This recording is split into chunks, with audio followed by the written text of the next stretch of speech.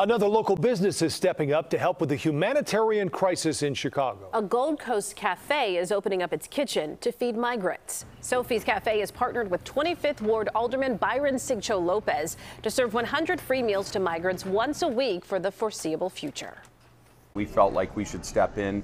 There wasn't anybody big that was helping on the food front, and we thought we could start that process. So we're beginning the engagement today, and hopefully it goes on for a while until we can kind of get people into a better spot. This help is tremendous so that we can sustain and feed, again, here in our location, over, in this particular building, over 120 people.